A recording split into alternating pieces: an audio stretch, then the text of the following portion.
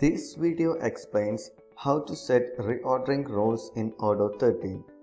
Some products may have large scope in a market, and we have to make sure that the product never runs out of stock. Odoo allows us to set rules for this kind of product such that an automatic replenishment for those items is created. Let's create an reordering rule. Go to Sales module.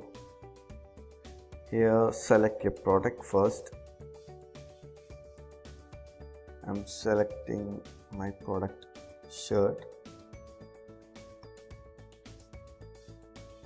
So we have to create an reordering rule for this product.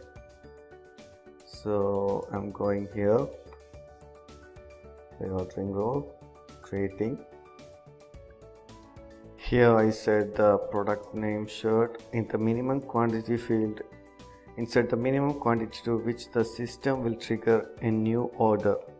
How much? I'm giving a 10. In the maximum quantity field, insert the maximum amount of items that have to be in our stock while purchasing. I'm giving it 100, and the quantity multiple is the lowest number of items can be ordered at once. So I'm giving it 3. So here we can set our company purchase lead time. I'm giving 0 and save it. So minimum quantity I set as 10. So let's look at our on hand. Our on hand is 9. So when we trigger, the RFQ will be sent to this vendor, Jackson Group.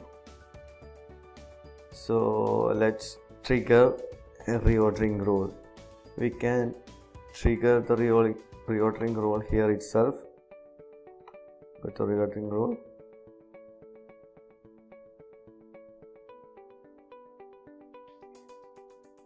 Here we can trigger, or else we can go to our inventory,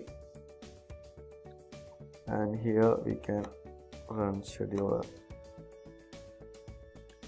So when we go to the purchase order, an RFQ is created here.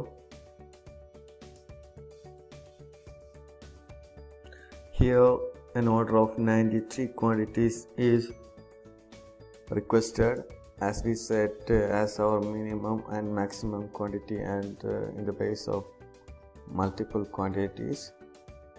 So confirm the order and receive the products.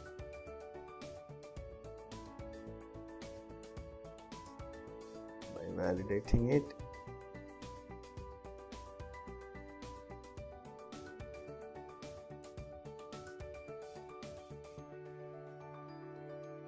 go to the products.